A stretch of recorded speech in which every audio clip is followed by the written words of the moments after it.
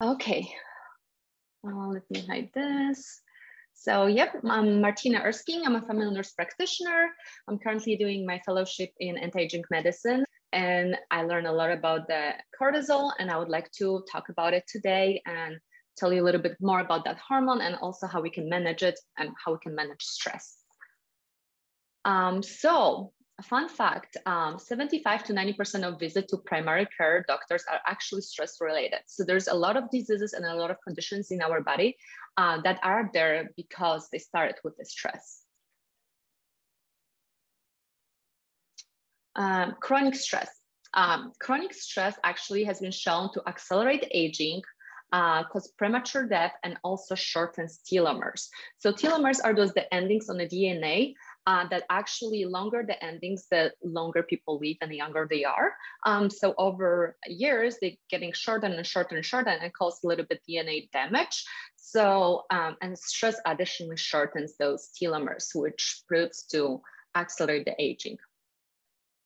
So what are the stressors? There's so many stressors in our body. There are emotional stressors, physical stressors, inflammatory stressors, like eating inflammatory food, lack of sleep is a stressor, lack of exercise, but also excessive exercise is a stress to our body, like marathon runners, for example. Sugar is a stressor, plastic, and some of the cosmetics, and alcohol, of course. So what's cortisol? Cortisol is a stress hormone that is produced in adrenal glands. Adrenal glands are those triangle-looking glands on the top of our kidneys. They're responsible for producing a lot of other hormones like testosterone, estrogen, aldosterone, and cortisol. Cortisol, it's like an inactive form of cortisol. With age, all our hormones goes down. Our testosterone goes down, our estrogen goes down, progesterone. However, cortisol is the only hormone in our body that actually increases with age. And cortisol usually goes up when there's like a stressful situation in our life. And then after we kind of relax, it should go down. However, in a modern world, we very often exposed to like a chronic, constant level of stress. So the decrease in cortisol sometimes does not happen in modern world. So what are some function of cortisol?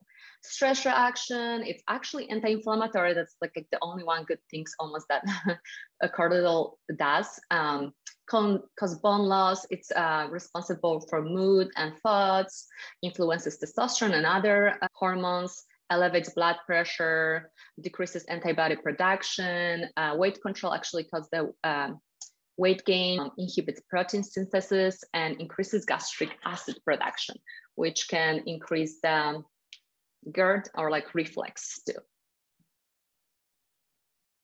So this is like a nice little picture that shows that cortisol basically impacts all systems in our body, all cells, so many organs.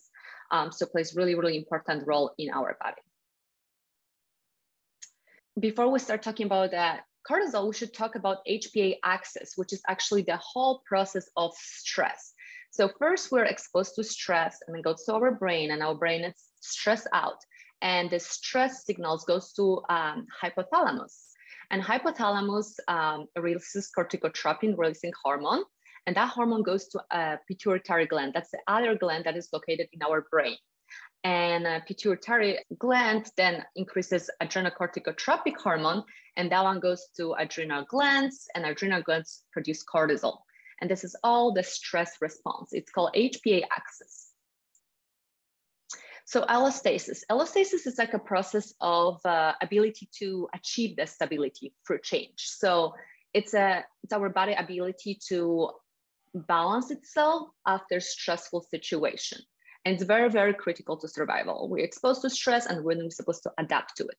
However, very often there's so much stresses in our body that our body cannot adapt to it anymore. And that's called allostatic load. When there's too much stress from like external stress and internal stressors that we cannot adapt to, and that causes the allostatic load. So chronic stress cascade. First, we're exposed to a lot of stress. thalamus, pituitary gland, and adrenal gland produce so much cortisol, and we have cortisol excess, and the cortisol excess causes a lot of damage in our body. So the body trying to protect itself and then shuts down cortisol production, and finally that leads to cortisol deficiency, which is called adrenal fatigue too. Impact of cortisol in our body. So hippocampus, the first structure in our brain, that has like the biggest amount of cortisol receptors. So when we're exposed to a lot of stress, cortisol goes there and start actually over time damaging hippocampus and shrink it. And that is even proven, shown on the MRI, especially for like postmenopausal women with chronic stress. It shows reduction in a gray matter volume in a hippocampus. Hippocampus gets shrinked and it's responsible for memory. So sometimes the first thing we see, the first symptoms we see in our patients over a prolonged period of chronic stress is decrease in memory. Other structure, amygdala. Amygdala is responsible for emotional stability. So over time, people end up having more like fear and anger response to stress. Hypothalamus is responsible for sympathetic and parasympathetic nervous system. Sympathetic is the flight and fight. Parasympathetic is rest and digest. So those systems get imbalanced, and people end up having depression, PTSD, and anxiety. And last thing is the prefrontal cortex, and that one is responsible for executive decision-making and cognition and also personality. So over a prolonged period of stress, observe like changes in personality, hard to make any decisions, and impact basically our intelligence. So cortisol and other hormones. Cortisol basically decreases all hormones. Once cortisol is high, everything goes down. It's anti-testosterone, decreases testosterone dramatically, decreases progesterone, has a huge impact on thyroid hormone, also decreases estrogen in women, and that causes also decline in serotonin, dopamine, norepinephrine, and acetylcholine, which are all very important neurotransmitters in our body. And also increases insulin and decreases insulin sensitivity to the cells. So even if we produce more insulin, our cells stop being sensitive to the insulin and don't bind to it, and it's not working anymore. And that causes like a spike in blood sugar. So consequences of high cortisol. Confusion and poor memory, I already mentioned that is just because it damaged our brain over a prolonged period of time. So it causes confusion, poor memory, low energy, increased in infection rate, increased insulin resistance, increases blood sugar, increases triglycerides, causes night sweats, binge eating, and also shakiness between meals. And other consequences of high cortisol are impaired hepatic conversion of T4 to T3. So very often patients are taking Synthroid, and it's a synthetic form of T4. However, due to high stress, they cannot convert T4 to T3, which is the active form of thyroid hormone. And their thyroid is low. And no matter how much thyroid we give to patients like that, how much medication we give them, and how much testosterone we give them, over a prolonged period of time, they don't feel the benefits of the hormones. And we see that often with people very, very stressed out and have a fatigue, weakness, poor memory. We put them on hormones and they feel amazing because we fix everything right away. However, over a prolonged period of time of chronic stress, all those hormones goes down and they start saying like, it's not working for me anymore. And it's because we replace the hormones. However, patient never work on their cortisol, never work on their stress reduction. Other things that cause consequences of high cortisol are sleep disturbances, increased cholesterol, easy bruising, muscle weakness, weight gain, especially around the middle, and increased blood pressure. So this is progression of adrenal fatigue. So first we have like a normal level of cortisol, and over a prolonged period of time of stress, our cortisol is going higher, higher, higher, and it's constantly high. And this is the time when we can still fix it. This is the time when we can still work on adrenal glands. We can still work on the stress reduction techniques and all of that. However, over a prolonged period of time, so much cortisol causes brain damage, and brain says no more. and then brain turns off the adrenals to produce cortisol. So adrenal shuts down, cortisol production, they kind of start shrinking. And then over time, cortisol actually goes down. Unfortunately, DHEA is a really important hormone in our body, and it's also produced in adrenals. So when brain shuts down cortisol production, the DHEA production also goes down. It's called adrenal fatigue, which I think it's not a good name for this, because it's not really adrenal fatigue, it's a body fatigue. It's a whole body. It's just so tired and no longer can tolerate high levels of cortisol, especially our brain, because it gets damaged, because it's atrophy, which is shrinking of some parts of the brain. So adrenal fatigue, it's not really the right name for this condition. It's like a body fatigue. Over a prolonged period of time, we start having very low cortisol. So before we say what are the symptoms of the high cortisol, this is the symptoms of the low cortisol and low DHEA, and lack of stamina, low blood pressure. So previously it was high blood pressure with the high cortisol. However, over a prolonged period of time, blood pressure drops. People start having sensitivity to light, insomnia, digestive problems, emotional imbalances, lack of motivation, poor wound healing, and hypoglycemia. Other things are decreased sexual interest, more prone to allergies, unresponsive to hypothyroidism. Unresponsive hypothyroidism, that's what I was talking about. Those are the people when we put them on natural thyroid medications and they feel amazing, but over a prolonged period of time, they say the medication doesn't work for them. They just want bigger and bigger doses. That's not the issue. We have to treat cortisol and we have to treat the stress first, because the medication is not gonna work. Another symptoms will be feeling of being overwhelmed, alcoholism, and drug addiction. Basically seeking help somewhere else. How the typical day look like for the person that have a very, very low cortisol? So first, it's really hard for them to wake up. Then the fatigue kind of decreases until lunch. All of a sudden, they have a little bit of energy, like mid-afternoon, and then and increased energy after 6 p.m. Those are the people that say like, oh, I'm not a morning person, I have so much energy at night. It's just because of the chronic stress. And then they're tired again around 9 to 10 p.m. And then second burst of energy at 11, they stay on a computer, they like do their work. They say like, oh, I'm a night owl, I can just like work right now. And then the best refreshing sleep they get between 7 to 9 a.m. So diagnosis, how to see if the patient actually have high or low cortisol or like chronic stress. The best is to do just a hormone panel, see how all the hormones look like. If they're like, if testosterone, estrogen, progesterone, and thyroid, everything is down, then we know there's something else going on, not just menopause, not just aging. It must be cortisol, must be a chronic stress. We also check patients' vitamins like vitamin D, B vitamins, which are homocysteine and also ferritin. That's our like a hormone panel at J Wellness Partners that we do. And that one can help us to figure out what's going on. And once we think like, oh, it might be adrenal fatigue, hormone imbalances, maybe some chronic stress based on also interview, then we can do saliva test. And saliva test, it's recommended just because cortisol drawn from their blood, that doesn't really represent the cortisol level. First of all, we have to see how the whole day look like, because cortisol changes after we wake up. With our cortisol supposed to be the highest.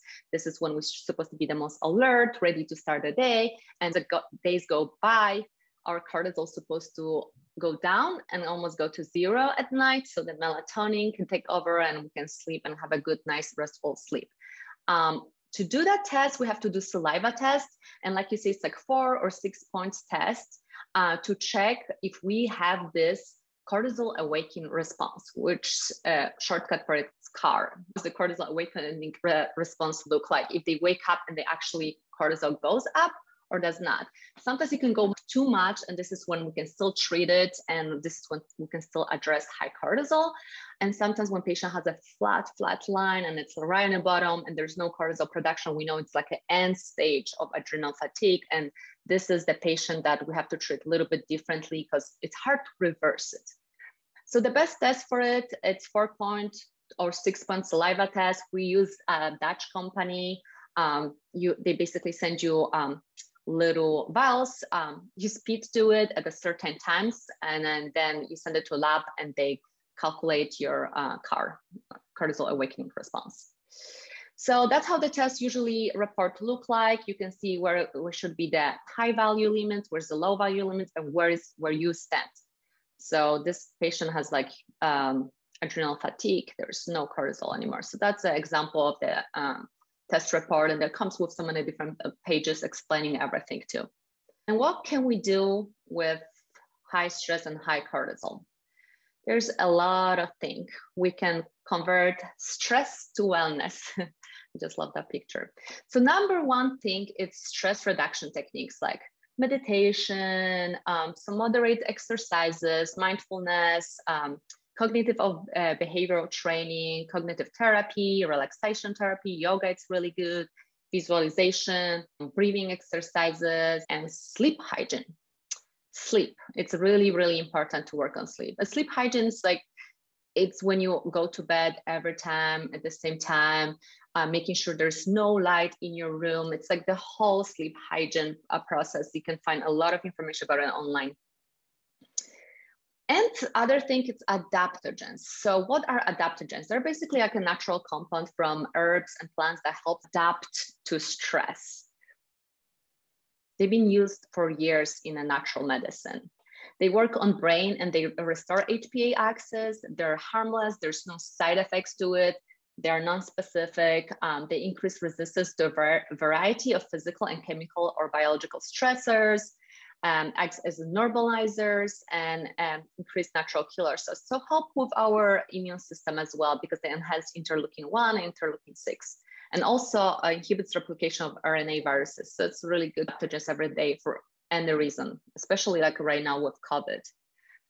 So a couple of my favorite one, I'm not gonna mention all the adaptogens, there's so many of them, but one of my favorite ones is L-theanine. I put that one every day in my coffee so I can have a good energy, but also stable and calm energy. It's a natural amino acid found in green tea. Some people that drink at the morning green tea, they already get that. However, I love coffee, so I'm adding that one to my coffee. It's used as a relaxing anti-anxiolytic medication. Improve focus, memory, cognition, increases GABA and dopamine levels. So the dose, it's usually between 200 to 400 milligrams a day. Another one is ashwagandha. Ashwagandha is good for everything. Arthritis, anxiety, insomnia, stress. You can add that to your coffee too. Some people like to take ashwagandha at night, 500 milligrams every night, helps them sleep, helps them relax and lower cortisol at night. So it's not waking them in the middle of the night.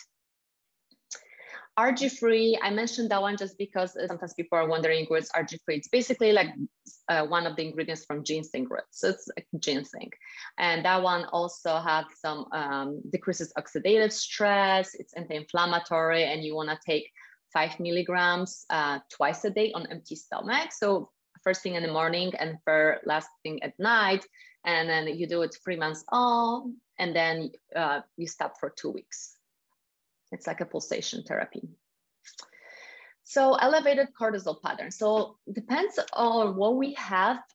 If we have a high cortisol, or we have a low cortisol, or you have a mix of cortisol, we can use different adaptogens for it. So for example, for elevated cortisol pattern, we wanna calm it down at the morning and at night. So it's really important to do saliva tests so you know where you stand. Because what if we'll depress your cortisol in the morning? However, you already have like low cortisol in the morning. Then it's good to do the test. However, if some people don't want to do saliva tests, they can just take adaptogens that relax you at night, and that will still have a good effect on them. So relaxing adaptogens are ashwagandha, L-theanine, Relora, rhodiola, holy basil, phosphatidylserine, RG-free that I already mentioned, some roots, and melatonin.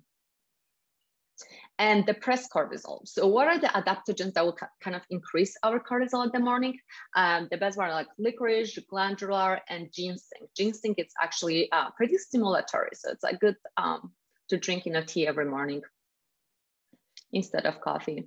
And mixed cortisol, you can use those adaptogens that kind of, you can take them at the morning and you can take them at night, and then won't suppress your cortisol too much in the morning. However, it will help you sleep at night. So this is a couple of my favorite brands of adaptogens. You don't have to buy all the herbs and mix them together and drink the tea. You can already have them in a pill form and just take it like twice a day or take it only at night. One of my favorites are the Adrenal. I like the Adrenavide from Orthomolecular.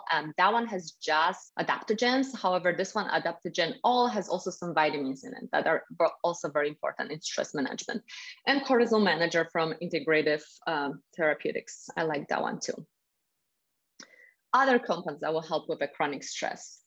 Vitamin C, B vitamins, calcium, magnesium, zinc, selenium, copper, all the electrolytes, sodium, manganese, sterolins, 5-HTP. It's a really good one for 5-HTP actually works like really great as an antidepressant, almost as well as SSRIs. And nicotinamide riboside, which is precursor to NAD. Magnesium, it's a really good one. It's a muscle relaxant. 50% of magnesium is actually stored in the bones, 50% is intracellular, and it participates in 300 enzymatic reaction in the body, feeds the blood, so it's natural blood thinner, just like omegas, relaxes blood vessels, and increases oxygenation of the heart. So other things we can do. Stellate ganglion block, that's me actually, a picture of me getting stellate ganglion block. Hypothalamus is responsible for like sympathetic and parasympathetic nervous system. And how I mentioned before, sympathetic nervous system, it's a fight and flight response, and parasympathetic, it's rest and digest.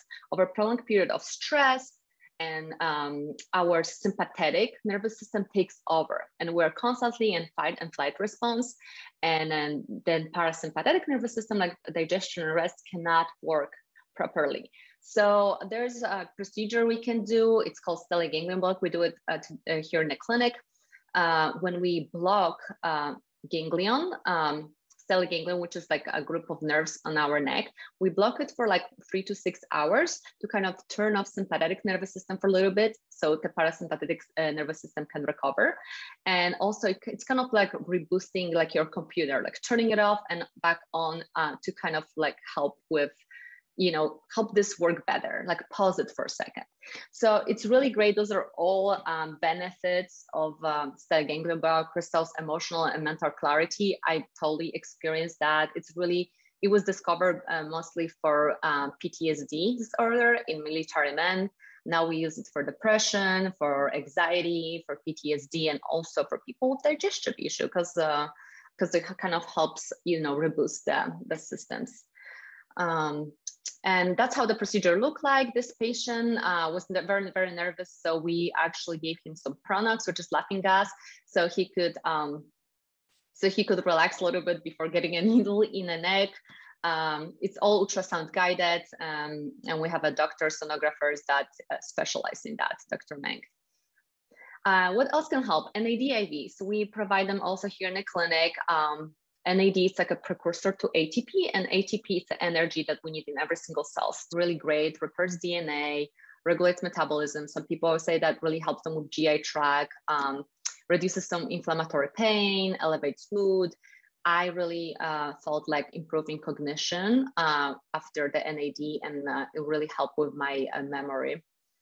And it's a natural compound occurring in our body. Cerebrolysine, I want to mention that one because it's a peptide that we have here in the clinic too. And that's one of the peptides. I think there's only 2 of them that can actually penetrate the blood-brain barrier and actually repair the nerve cells in our brain. So it's really used for TBI, which is traumatic brain injury. It's really good for patients with Parkinson's, Alzheimer's, multiple sclerosis, stroke. Basically helps to promote the growth of the new brain cells. Another thing is neurofeedback therapy. We also have a neurofeedback therapy here in the clinic. Tana does them, and they also help to kind of remodel our brain, reheal it, like all those brain cells after a prolonged period of chronic stress. And ketamine infusion. Ketamine infusion is also really great. You can watch a video of Dr. Mulcahy explaining that procedure. She's the one that does them mostly in our clinic, and also Carlos, our nurse anesthetist. It's really good for brain, for depression, for PTSD, and anxiety. So conclusion, cortisol and stress are tightly integrated with all systems in our body. Low cortisol level and flattened curve are adaptive mechanisms to protect the brain. So when the cortisol is low, it's because it was very, very high before, and our brain was trying to adapt and protect itself and lower it. It's really worth to check where you are, if you are like still on a high cortisol level, or maybe you're already like exposed to chronic stress over a prolonged period of time, and now we have to treat your low cortisol, which is so much harder to treat because we have to reverse all those processes that happen already in your body. And we have to convince your brain to turn it on the production of cortisol again and trust the process again. Sooner we'll take care of it, the better. Okay, thank you so much for listening. Hopefully it wasn't too overwhelming. And let me check the questions. Can you do ketamine and stellate ganglion block together? Yes, absolutely. We have patients that do stellate ganglion block, and after that they do 6 ketamine drips, because that's recommended for depression and PTSD, 4 to 6 drips. So yeah, you can do them together in combination. No, hormone balancing with testosterone will not harm your adrenals. The question was like, will hormone balancing with testosterone harm your adrenals? No, it won't harm it. Cortisol, however, harm like other hormones, like decreases them. So if we want to manage cortisol and we'll give you some testosterone, it might work for some time. However, then cortisol is anti-testosterone. So over time, it can depress that. But it's a good first step to start to replace all the hormones that are low. And that's what we do. We check the blood work. If patients' hormones are low, we put them on testosterone, estrogen, progesterone if needed, and a thyroid medication. And then also, if we suspect that it's adrenal fatigue, then we put them on adaptogens. What is the best way to not wake up in the middle of the night? Waking up in the middle of the night, there can be many reasons. It could be sometimes if you like eat too much sugar at night, like last thing at night you ate sugar and then the sugar spikes and then goes down and you kind of wake up in the middle of the night because you have a hypoglycemia or hyperglycemia. So it's very important to eat some protein right before going to bed to prevent that. Sometimes cortisol wakes up in the middle of the night. So that's why it's really important to take some adaptogens right before going to bed, like ashwagandha, 500 milligrams, or L-theanine. How many NAD IVs will it take to feel an effect? You feel effect with the first NAD IV. The first one is the most powerful. You feel really, really like refreshed, like almost like a new person. For me, it was the cognition and memory like improved so much. And first NAD infusion was very profound for me. And then after that, every time I do the next one, I feel the effect of it. However, it wasn't as profound as the first one. Can you benefit from taking adaptogens even if you don't have issue with your cortisol levels? Absolutely. Anybody can take adaptogens. Most of the adaptogens also have nootropic properties, which means they help with memory, learning, cognition, and all of that. So yeah, absolutely. Everybody will benefit from adaptogens. You can add them to your coffee in the morning. You can take them at night. There's no harm to them, and there's no side effects of adaptogens. What's the best way to find out which option is best for you? Yeah, the best way to find out is do the blood work, because when we do your blood work, we do all hormonal panel, and then we see which hormones are low. So if all the hormones are low for you, then of course the best thing will be to replace the hormones. However, if your hormones are just fine, like on a lower level, and based on your symptoms, looks like you mostly deal with PTSD and then anxiety, and it's more like mental. However, your body that didn't respond to it physically yet, then it's the best is to address the mental health first, which you can do it quick by doing stellate ganglion block, or you can just naturally start with adaptogens. Do you sell all this stuff in your office? So yes, peptides, we have it in our office. Some of them we don't keep in stock. So we actually order straight from compounding pharmacists and we send it straight to your home. As some of the vitamins we have, and then adaptogens we do have in the office. We have like cortisol management and adrenal. However, if we don't have something in the office, we work with full script and we send you a link and you can purchase our favorite products online straight from the website. I have fibromyalgia and diabetes too, and everything sounds familiar. Where would be starting point? Yeah, starting point will be a blood work. Check all your hormones, do the initial blood work and consultation, and see where you are, and then come up with the treatment. Because it's hard to treat without like having the whole physical assessment. And we treat based on symptoms, and we treat based on the lab results. Okay, looks like those are all the questions. So like I said, we can schedule an appointment with the provider, 15 minutes complimentary. I can explain more things and the procedures that we do here, and we can start working on your health. Thank you so much, guys. Have a wonderful day.